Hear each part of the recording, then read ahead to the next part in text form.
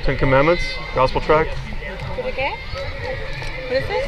The Ten Commandments, the law of God. I know. My dad's ordained. Ah, you know someone who needs it though. We all do, right? You can keep it if you like. Thank you. One for your kiddos, if you like. What are they? The Ten Commandments. Do you know the gospel? The what? I do. Well, what would you say the gospel is? It's not a book. What's that? It's not a book. Well, it's in a book in the Something Bible. you feel here. Something that God gave you in here. That you were meant to spread. And I trust you. I believe you. My dad, I know all about it, buddy. I gave my whole life to it. I was actually homeschooled. I was definitely into it. Something changed though. Oh, what changed? Well, because everything that was foretold was not foretold. Mentally, physically. To a little girl, it's like happily ever after, but when you actually see what life is, it's hard to grasp, you know? It's hard to grasp. I'm not just, you know, I do know. What do you think you stand before God today, right now? He sees me as me. And I pray to him every night. And I hope he accepts me for me.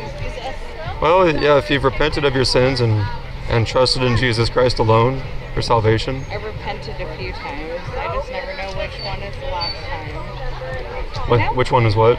But like the last time? Well, because Jesus said to repent for the kingdom of heaven is at hand. Right. And how do you know if you've actually truly repented? Do you know what that word? Do you know what that means? Repent. But what do you think it means? To realize all the sins you have cost the world.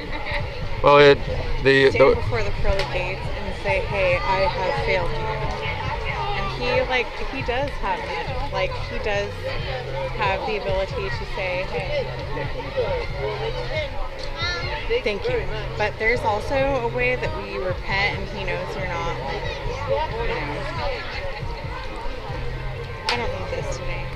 Oh, you know someone who does though, right? We all do. Even in our own families. I know I do. Okay, take it.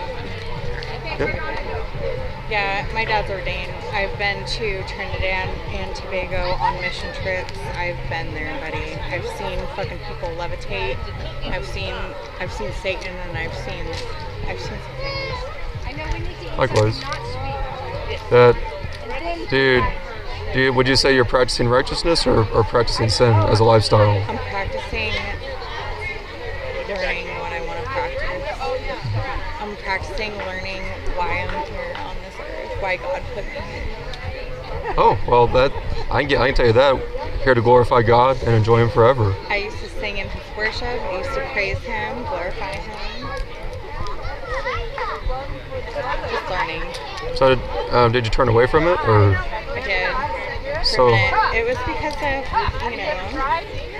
malpractices, evil practices. They were supposed to be godly, and they weren't. Within the churches? Within the church? The church, yes. Well, there's a lot of wickedness in the churches. I mean, and you never know. You never know. But I'm gonna have my own connection with God. Thank you very much. I will pass your card on. Thank you. Okay, yes, ma'am. Thanks for talking with me.